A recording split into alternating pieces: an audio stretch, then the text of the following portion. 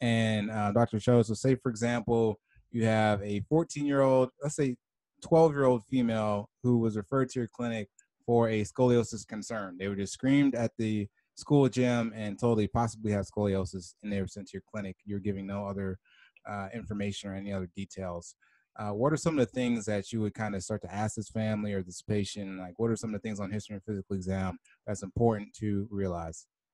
Yeah, so I would say, when the patient comes to you, the first thing that you should do, and I got this from my mentor in San Diego, Dr. Dennis Wenger, first thing you should do is you should read their t-shirt.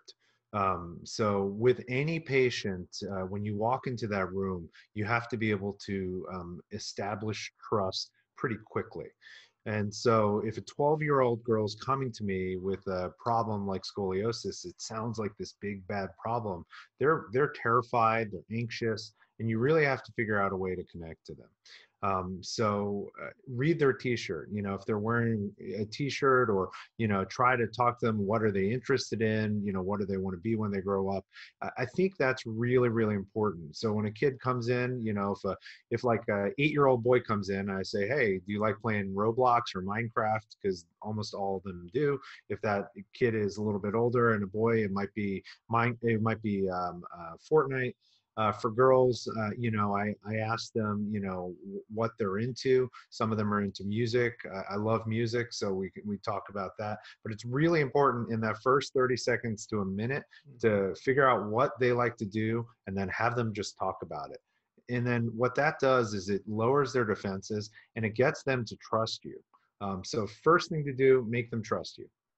Um, the Love second it. thing, yeah, I think it's really important. I think it's one of those things, like, especially when you become an attending, you get slotted into like these 15-minute or 10-minute time slots to see a patient. And really it's not enough time, but in that short amount of time, you can make it really effective if you can get them to trust you. And so I recommend spending that first minute or so just talking about whatever the kids are into. So. Yeah, and that was something that one of my pediatric attendings always told me. And even in a setting like this, or if it's a traumatic injury or something like that, and the kid is in pain, I mean, you have a short period of time to, get on that kid's good side, or you lose them. And sometimes it's no coming back. Sometimes they're done trying to trust you if you do the wrong thing or don't really get on their team relatively early. So I think that's a great tip. Yeah, for sure. And I mean, even for adults too, I think it's just really, really important for, anyone to do that, so that you can establish a relationship. I mean, it's for any field. As a doctor, the number one thing is they have to trust you. Um, Absolutely. And so for yeah. everybody who's listening, we're spending a lot of time on that, but it is very key. And like you say, any relationship, doctor patient relationship is really, really major, I think. For sure. And so this 12-year-old kid's coming to my office. They have, what a pediatrician saw as scoliosis. And the way they saw it is exactly what we see on the screen here, which is where patients will bend over and they see a prominence, usually on the right side of the thorax. And the prominence is because of a rotation that happens secondary to the deformity. If you have an iPhone, there's an app that is on every iPhone, unless you're rocking like iPhone 1 from like 2006. Maybe so. Every Who other knows? Exactly. That's why I had to put that out there. So if you have the iPhone, if you just look for the app called Measure, it is one of the apps that comes on every iPhone. And if you look at Measure and then you just swipe over to the right, it'll actually give you an inclinometer. And I use that. That's what I use to put on a kid's back to see, how much rotation a kid has. If that number is greater than 5 degrees, then it's worth it for a specialist like me to look at it, or to get x-rays, just to make sure. A friend of mine, Kais Naziri from Brooklyn, he actually wrote a paper on this, basically showing that the iPhone scoliometer is just as good as an analog scoliometer within 1 degree, which proves to me two things. Number one, the scoliometer is really good. And number two, that you can write a paper on anything in orthopedics. Yeah, just have some decent data. Next thing you know, boom, it's out there. Exactly. And so the first thing, that's why the patient got sent to you. So what you want to know is this kid growing or is this kid not growing? That's the most important thing. If a kid is growing, then you're going to be more worried about the curve getting worse than if the kid is done growing.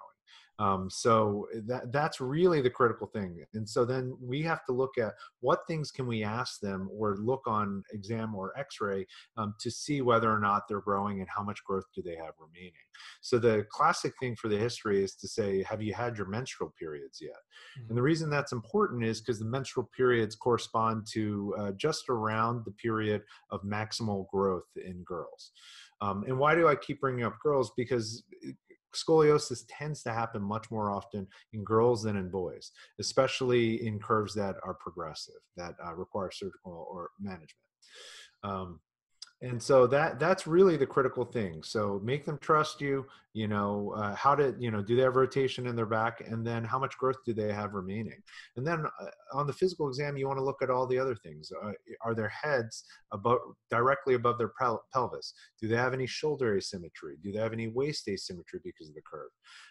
And so those are all things that you want to notice on your physical exam to make sure to see, is this a real scoliosis? The other thing too is sometimes kids can have a limb-like discrepancy. So when you have them bend over, you want to look at what happens to the pelvis. If it looks like one side of the pelvis is higher than the other when they bend over, then perhaps the patient doesn't have a true scoliosis. Maybe it's a false scoliosis because the patient has a limb-like discrepancy. So all those things you can notice just from having them bend over, just from looking at their back.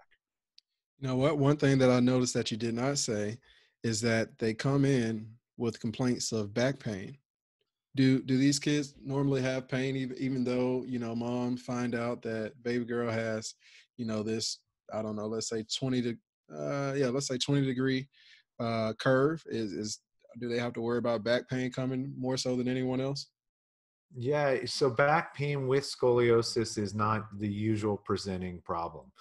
So if someone comes into the office saying they have scoliosis and they have back pain, I make them tell me what type of back pain it is, and I call it the palm sign. If I say, hey, where is your pain, and they use their palm and they kind of wave it around the entire back, to me, that I'm not worried about that whatsoever. If they're just waving their palm around like their entire back, it's usually, kind of muscular in nature, can be improved with physical therapy or conditioning. And it's not usually a structural problem that needs to be fixed. But if they use what I call the finger sign, if you ask them, where does it hurt? And if they point with one finger to a particular spot and say, it hurts here, it always hurts here when it happens, that's when I get a little bit more concerned. So I think those are critical things to ask during your physical exam. Okay.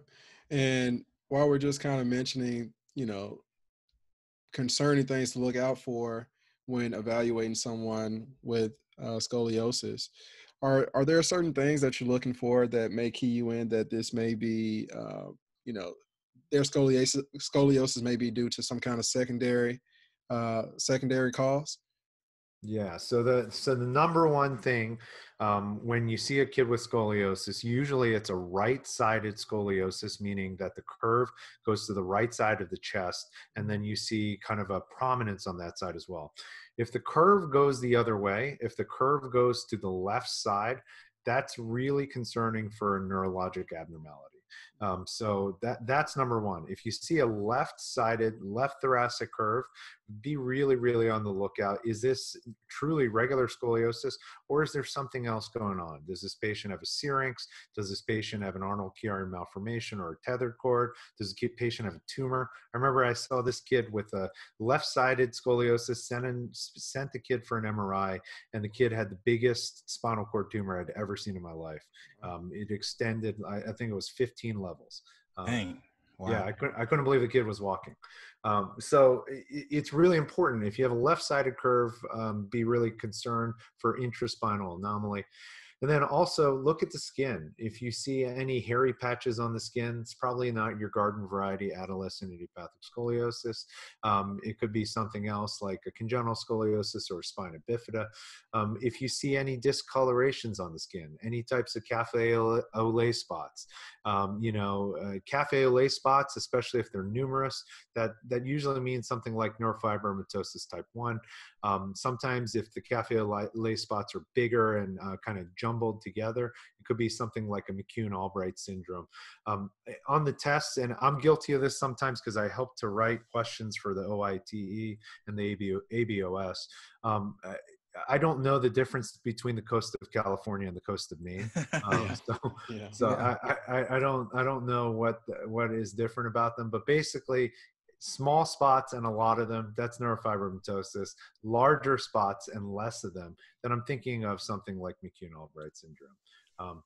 And then also, you got to look to see, are there any foot deformities? Are there asymmetric abdominal reflexes? All those things would point to something that maybe is not your garden variety adolescent idiopathic scoliosis.